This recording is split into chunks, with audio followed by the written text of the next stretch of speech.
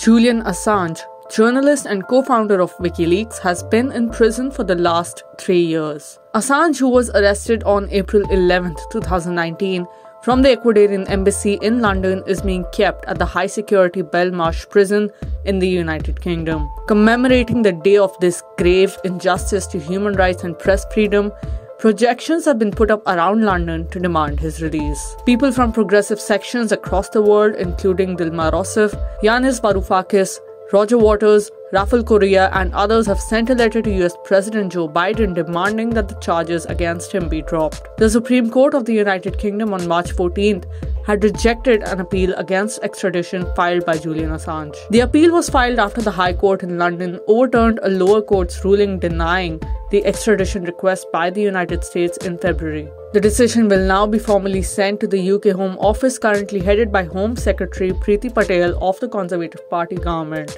Assange's lawyers will then have 4 weeks to present grounds for objection. Assange's lawyers then plan to revisit some of the other grounds against extradition previously raised in the courts, but which failed to be considered.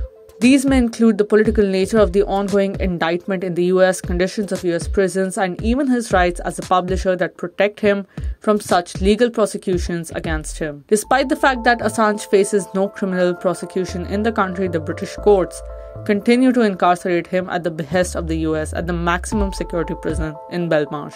The Joe Biden administration continues to pursue the Trump-era policy of prosecuting Assange and WikiLeaks for exposing US war crimes in Iraq and Afghanistan. In January 2021, Judge Vanessa Baritza ruled that Assange could not be extradited to the US. This was due to concerns regarding the negative effect that US prison conditions would have on his mental health and the high risk of him committing suicide. However, in December 2021, the High Court overturned her verdict. Assange is being indicted in the US under the infamous Espionage Act and the Computer Fraud and Abuse Act. He faces a total of 18 federal criminal charges, including espionage and cyber crimes, which together carry a maximum sentence of 175 years.